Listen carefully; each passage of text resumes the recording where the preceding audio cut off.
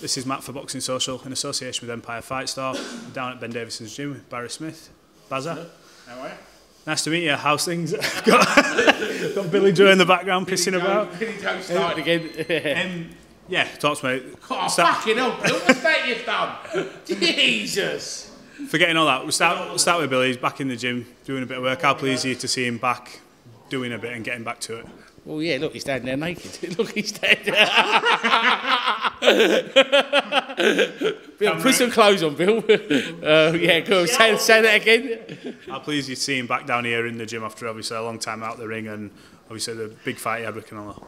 He's over the moon. He's over the moon to be back in the gym now. Listen, it's great to have been in the gym, you know.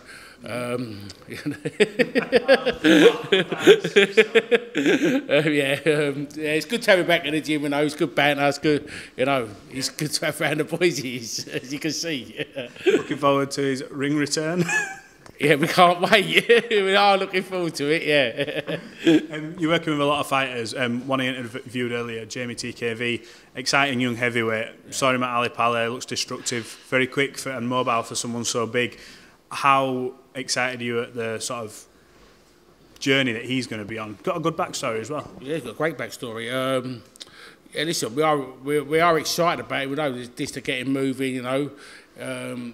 People are starting to talk about him there. Yeah, so he can fight. He's got everything. He's got everything you need in a fighter. Yeah. He's got all the attributes you need as a fighter. Yeah.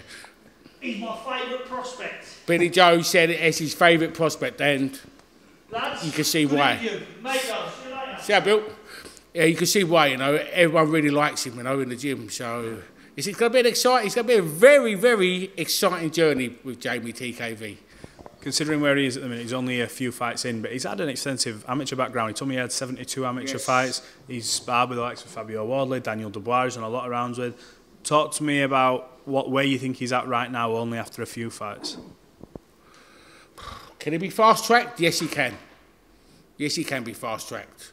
You know, we've had these conversations like, it ain't worth him fighting journeyman, you know. He's 29, I think, isn't he, as well? 28. And I'd like to have him, like, you know, sort of like, with undefeated, like, prospects coming through. That's the sort of, like, we want to do because we believe in him, that he can do this. There's no point putting him against a journeyman here, journeyman there. Yeah. There's no point, you know. We just want to move him and keep him going because we believe we can do something.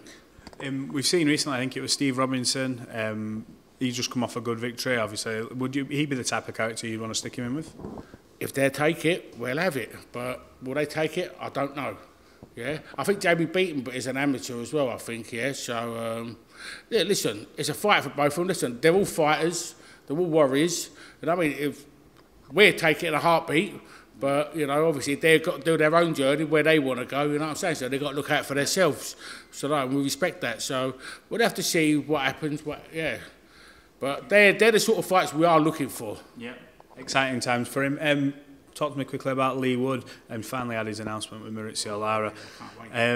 That's a firecracker and people look at it. Does it say a lot about Leigh Wood, the fact he's taking that fight? Because people are saying, look, Mauricio's a good name, but he's not bringing a belt into the fight, so fair play to Leigh for going for that. Listen, Leigh Wood is a world champion. Yeah. You know, Leigh Wood don't want these fights. Leigh Wood wants fights. He's a warrior, you know. He wants to make money. He wants to make legacy. You know, he wants to have that aura around him, like what Cole Fox has got where he lives. He wants that. Yeah. He wants that platform. He wants to go there. He wants to fight these best fighters. He said, "There's no point me fighting him. Yeah, I want the best fighters out there," and that's what he wants. You know, you see his last performance against Michael Conlon. You know, they're the fights Leigh Wood wants to be in. Yeah. You ask him about these fights, they're the fights he wants to be in. He wants as well, I was speaking to him, he wants that city ground fight. He said Eddie Hearn had promised it him, but obviously with everything that had gone on where he didn't know if he had to fight Santa Cruz, it took ages as well for the WBA to elevate him. Why did it take so long? It's just been a mess. We don't even know what's gone on. It's just been a mess. We're fighting him, we're fighting this one, fighting that. Everything just all goes upside down. I don't know what's gone on. But the city ground is something Leigh Wood wants. That's his dream. Yeah, that is his absolute dream. And Eddie, I was there when Eddie said he will deliver that. Yeah. So come on, Eddie, let's deliver that city ground for Leigh Wood. You heard it, you ready? A couple of other fighters in the gym.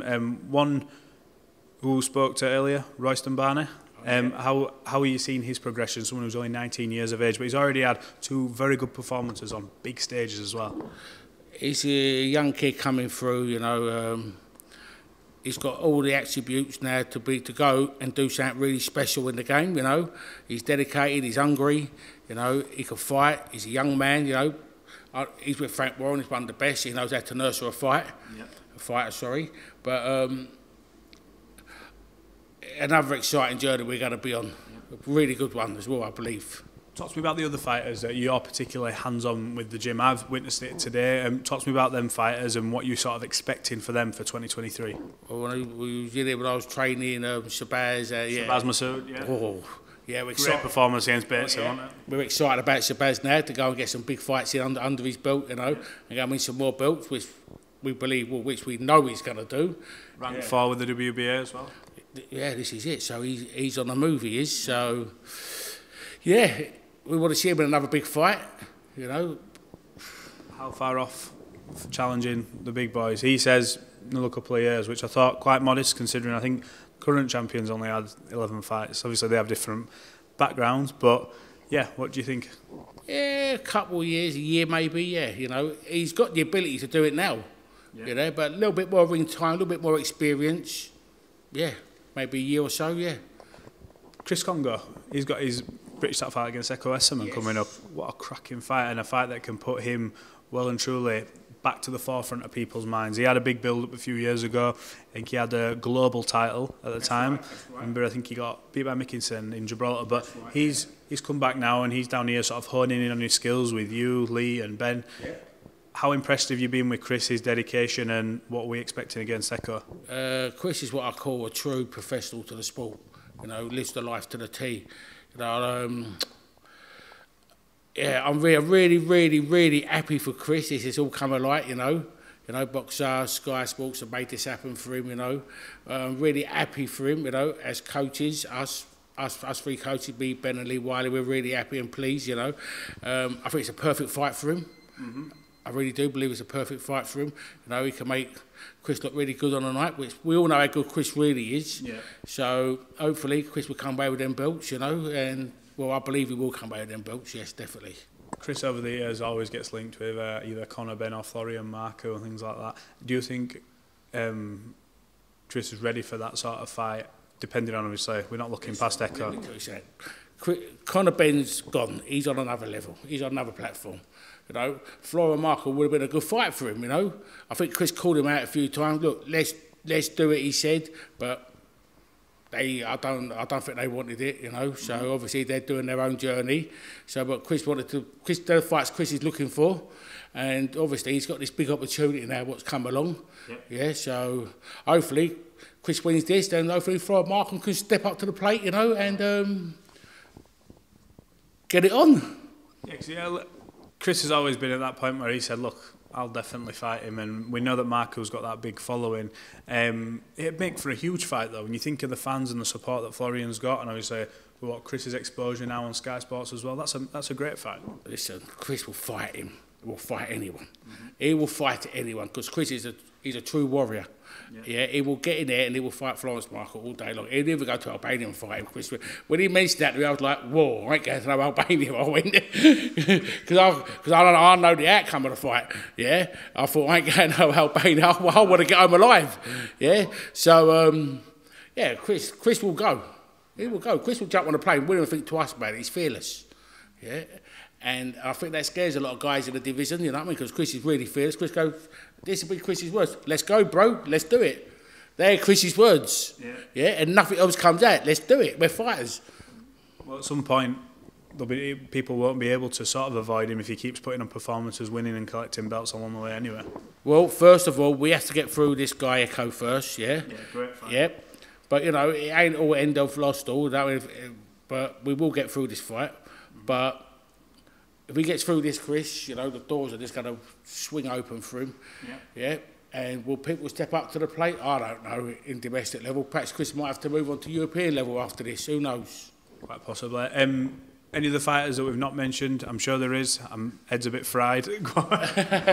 Well, who are the two noises boys in the gym this morning? Oh, McCormacks. I mean, Luke and Pat. I mean, yeah, I spoke to them a few times. Great fun, super talented kids.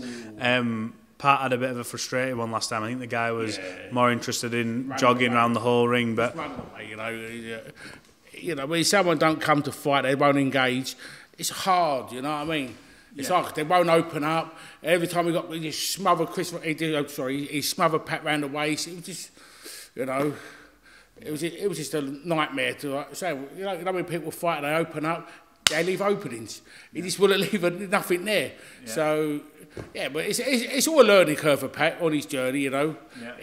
So obviously we get the right opponent next time and Pat just moves on. I mean, just keeps going strength to strength. What are we expecting from him? Obviously signed with Eddie. I know Eddie were over the moon to get his signature. Are we expecting world titles? 100%. 100%. He's an Olympic silver medalist. Yeah. So we expect the big things from him. Massive things. World title, easy. Yeah. Oh, you've seen him train, you've been there, you've been around, you've seen how good he is. Yeah. But there's another thing. The McCormacks are so dedicated to this sport, it's unbelievable. I don't think they don't get no credit for it, how hard they train in the gym. Yeah. They're here 24/7. They work their bollocks off in the gym. Yeah? How good's that for you as a trainer, someone who's keeping an eye on that you don't have to maybe go, come on, like get your ass into gear. They're just ready and waiting to go. You don't have to at them because they're true pros. Yeah, they have their crack, they have their laugh after and before. You see what they're like. Yeah? They're nutty, but they're great kids. You have to love them. They bring a great atmosphere in the gym as well. Yeah, there is. I have to say, how much does that help? Because obviously I've sat out there for a good couple of hours now, grabbing who I can for interviews. Everyone's having the crack. We say Billy Joe's come back, but everyone's having the crack. It must make your life a bit easier. It's enjoyable to come here, to be around the boys, coming into the gym, having a long drive here from where I live, the east end of London, coming into Harlow. As soon as I walk in there, you're like, boom, you laugh with your bollocks off straight away. It's just funny. Everything is great. But when we get down to the work, we get down to the work. Yeah. But after, we all sit around the ring and just bounce off each other and have a laugh down there. It's great fun. Yeah, I'm really happy to be here. Absolutely. Well, I think the next time we'll catch up will be Nottingham. You'll be down for Leigh Wood's fight. We'll catch up again. Are you at Wembley for Jeamie TKV? I'm not sure. I've been put on that one. I don't think that schedule's actually been allocated to anyone yet. But if I am, we'll catch up there. Either or, we'll see each other and have a further. We will do. All right. See you in Nottingham. Baz, I appreciate your time. Thank you, sir. God bless you.